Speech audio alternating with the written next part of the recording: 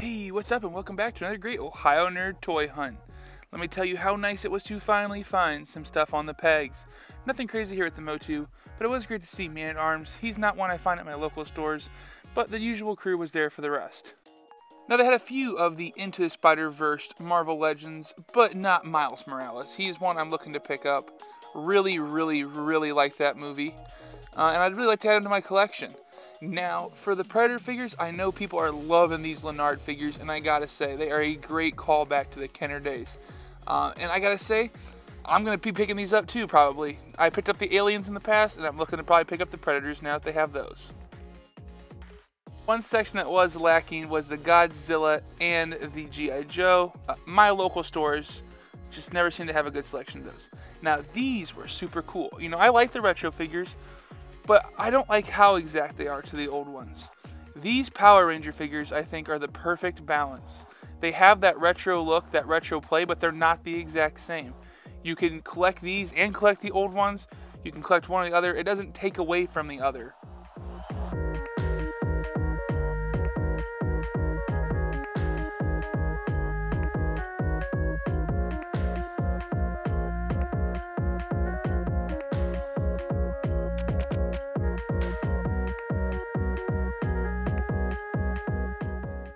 Next up, I hit up GameStop. I received a promotional email from them saying that, you know, clearance was an additional 50% off select items. So I, of course, had to get in there and check those out. But none of the items I wanted or even were interested in slightly that I looked at had the additional 50% off.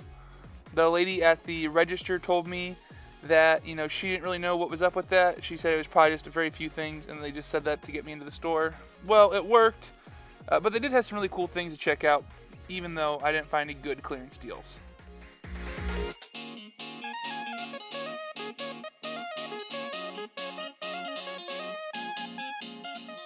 Five Below here had some cool like bootleg ninja toys. Some people really love the bootlegs, and some people really love the ninjas. I thought that was kind of a cool crossover. Now, Five Below also had these Transformers, and I dare say I'm pretty sure they had the whole line of these, which is pretty cool, at least the whole wave that came out with this wave. Transformers is something that I always think is pretty cool to check out, and for $5, I think that's probably a great pickup to your collection. You know, they're not the most complex Transformers, but they're still pretty cool, and you can't hardly beat it for $5. Nothing too new here with the Star Wars collection. They had the same Rise of Resistance figures here with the Last Jedi figures mixed in. I don't know if they'll ever get rid of these Last Jedi figures. I mean, they've had them literally, it seems like, forever now. Hopefully they clearance these out or something. I would love to see some new Star Wars figures on the pegs there at Five Below. Now, these Super Mario toys were new, at least in my area, by Jax. And they were pretty cool. Figure I'd show you guys here. They had a really good selection. The blue Yoshi was my favorite. But if you're looking for those, hit up your Five Below. Now, forward onto Target. For the NECA figures here, the Chucky and Tiffany. That was my first time seeing that in person. Really cool to get to check that out. But what I liked the most that I saw the NECA was this Wild Stallion set. Really cool. I don't collect any of these figures from this line or this style. But if those go on clearance, it's going to probably hook me in on it. Because I really like the Bill and Ted, and I think that set is very cool.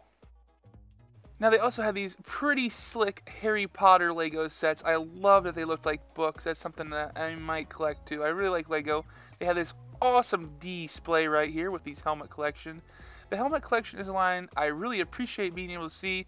But it just hasn't got me into it yet. You know, I collect a lot of the Lego sets, but it just hasn't got me yet. And it's probably going to get me here eventually if the prices go down on those, but I don't think they will, so I think I'm going to be able to avoid those. The wrestling section here at Target, they had some cool stuff. Was really digging this Undertaker figure. That's my first time seeing him in stores. And now on to Meijer.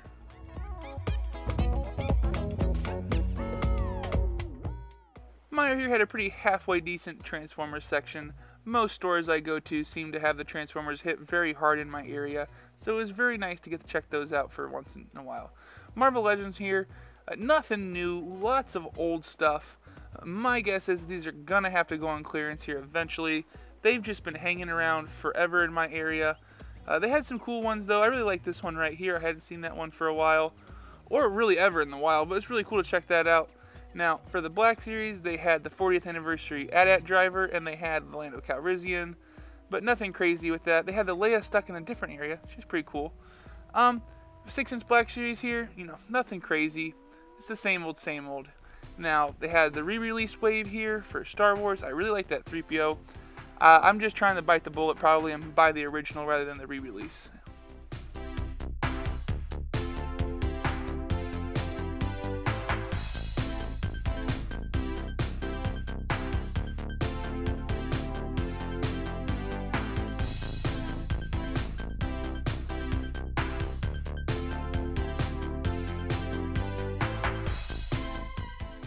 Now, I personally don't find anything too special normally in the Meijer Funko Pop section, but here they had a very nice 40th anniversary Leia Bespin, as well as Joe Perry from Aerosmith. Didn't know they made Aerosmith Pops. They are my favorite band.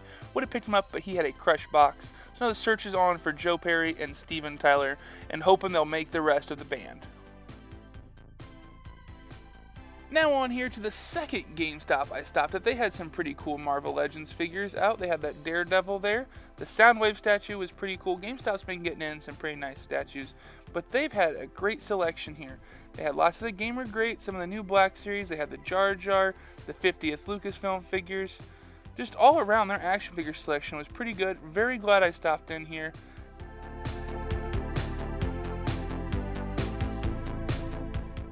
Clearance, nothing too crazy. Had some Game of Thrones Funko Pops if you're into that, as well as these figures here. And on the other side, we'll get into some My Hero Academia figures as well.